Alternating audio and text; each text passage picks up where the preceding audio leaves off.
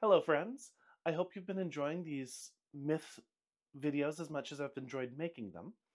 Today we're going to tell a Cree story. This one is about the boy who was raised by Bear. As Bear was going about his business, he found a boy alone in the woods. Knowing that a small child would not be able to protect himself, he took pity on the child and brought it to his den.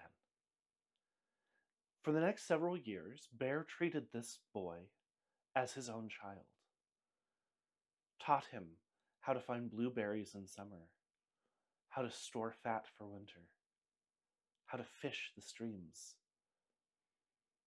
But as many things do, not everything would remain pleasant forever. One fall, the child's father began to sing, with might and magic in his song. The bear heard the singing and sang back, claiming the child as his own. But Bear was unable to overpower the man's song. For as the man continued singing, Bear forgot the words and knew that time was coming, that the man would return to claim his child. The next time they heard the man's song was winter. Man sang with great vigor and fierceness. And Bear again attempted to lay his claim and sang to the best of his ability,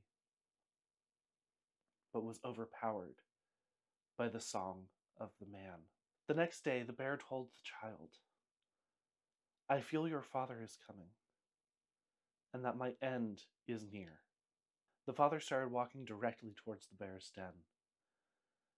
The bear, not wishing to let the child go, thought of a variety of ways to dissuade him, to turn the man from his path. First, the bear attempted to use Porcupine to dissuade man from following, throwing Porcupine directly in the man's path. Unbothered, the man simply leapt over the porcupine and continued on his straight path. The next day, Bear threw out Beaver to dissuade the man, but Beaver was not successful. The third day, Bear threw out Partridge, who, like the others, the man just ignored and continued walking straight in his path. Realizing the man's power was greater than his own, Bear then moved on to magic. He rolled onto his back, put his forelimbs in the air, and called down lightning from the heavens. But the father continued, undeterred by the storm, the wind, and the lightning. Knowing that the boy's father was going to kill him, Bear offered one last protection to the boy. Removing one of his own forelimbs, he instructed the boy to wrap it and keep it covered, protected always within his tent. As long as he kept this covenant, he would always know where to find Bear to hunt. All he would need to do is stand above on the highest point, look across the land, and where he saw smoke, he would find Bear. The child's father then broke the snow round the bear's den. Bear went out and met man in fierce battle. But as Bear had predicted, he was slain. Man collected his child, who clung to the forelimb, and returned back to the people, where, as instructed, the boy hung the bear's forelimb, wrapped, bound tightly, to the top of his tent. The boy eventually married and became renowned for his capacity to always find Bear when it was time to hunt. Other hunters grew envious of him. As time went on, the boy became a man, and he married. He became one of the most renowned hunters in the land, always knowing where to find Bear due to the totem he had received.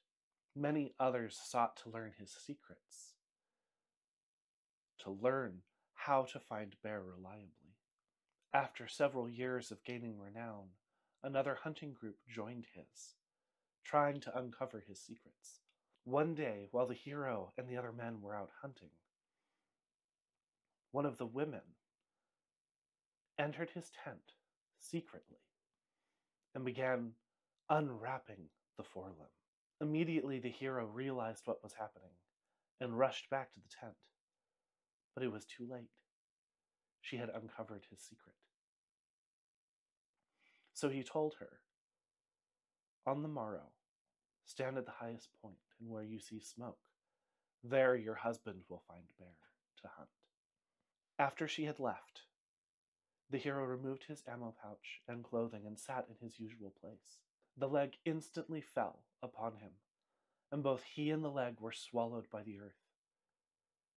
It is said that he turned into a bear himself that day.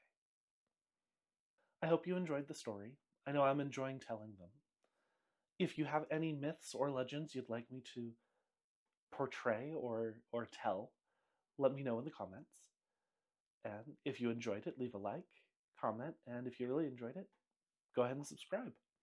That way you'll always be notified when I put out new videos.